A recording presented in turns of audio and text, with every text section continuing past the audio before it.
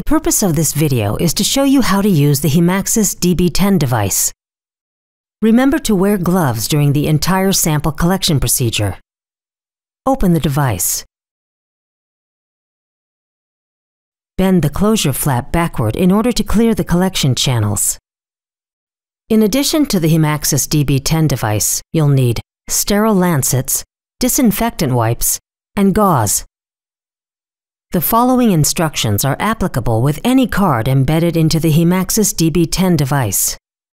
Ask patients to wash their hands in warm water to improve blood circulation. Sterilize selected finger, preferably the third or fourth finger, with the disinfectant wipe. Prick finger on the side of the fingertip.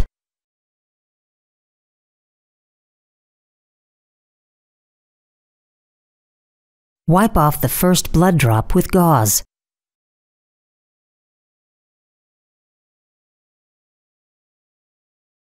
Generate a new drop of blood by gently massaging the patient's finger. Contact the blood drop with channel entrance until complete channel filling. You will see blood at the channel outlet once the channel is filled.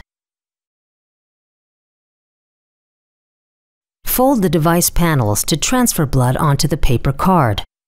Keep the device in this position until the transfer is complete.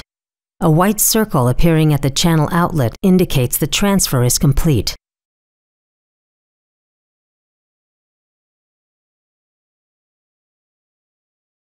HemaXis DB10 enables the collection of up to 4 samples.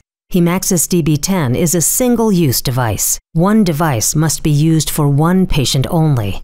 Check sample acceptability. Spot size should be approximately 6 mm and there should not be blood remaining in the collection channel. In case of presence of excess of blood, the blood overflow should not contact the actual sample. After sample collection, close the device and store or ship according to your institution's procedures.